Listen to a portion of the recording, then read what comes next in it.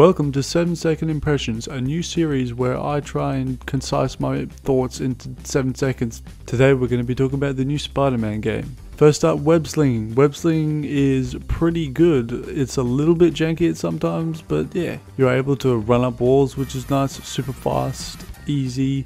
Press a button, you're up on the roof, you're swinging again. Web shooting, just tap that right bumper, you can smack them in the face.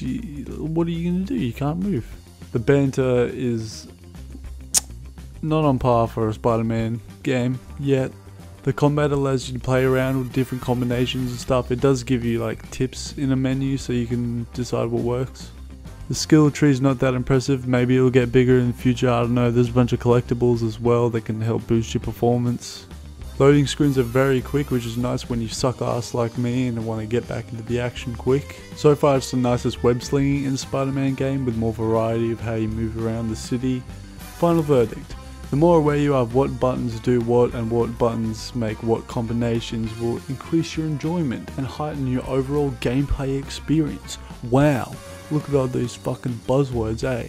Remember, this is all just first impressions, okay?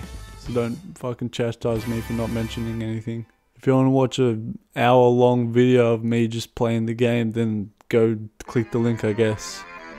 Okay, thanks for watching. Bye-bye. See ya. Bye.